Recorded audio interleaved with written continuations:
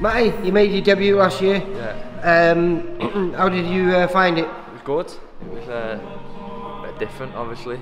Different than I expected. Good crowd, brilliant following from the Isle of Man. One thing that the Isle of Man are good for, they always support the locals, you know, they get behind the boys. And there's about, I think there's like 90, just under 100 that just travel just from the Isle of Man. And I had people from Scotland, from Jersey, everyone, you know, came to travel, spent the money to come watch me. So I was, but you put on a good display though, didn't you, mate? Yeah, no, I was happy with the performance, but now I've got to look to the next one, and if I can make an improvement from my last fight, that's what I'll be happy with. Well, I've just dropped some tickets off. What date's that? We've got 2 dates in. Yeah, March 2nd I'm out in March, Olympia. Yeah, the Olympia again, so back at the same venue. Obviously we don't know who it's going to be or what or how many. It's going to be soon, just a 4-rounder again. Yeah, for another 4-rounder. This year will be just another learning year. I'm just looking to get as much experience as I can and keep busy, keep active. That's what I want.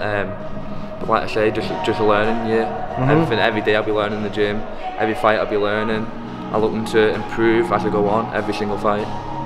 Yeah, well, I mean, so I say, it was a nice transition. It flowed in the gym. You know, so you don't get hit, and I don't think you got hit at all on that night. And but I don't think you didn't put him down, did you? No, I didn't put him down. It was a 40-35, so I very got dominant performance. I got a 10-8 round in there somewhere, but I say I just kept on boxing, and like if the opening comes where I can get them out, I will. But sometimes you see fighters on the debut, they overdo it and they can spoil it sometimes to try and over entertain. Where I just wanted to keep my head screwed on and just put a good performance. Well, is that going to stick then? The magic, Matty Magic Rennie? It's either Magic Matty or haven't got a penny Rennie. It's either one of them. So.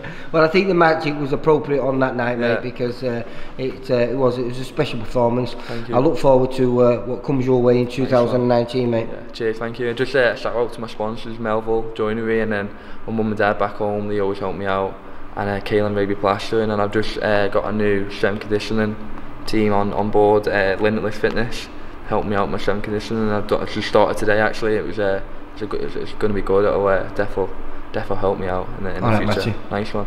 Nice. Thank you, Lee. See you on, mate. Cheers. See you later. Do us a favour.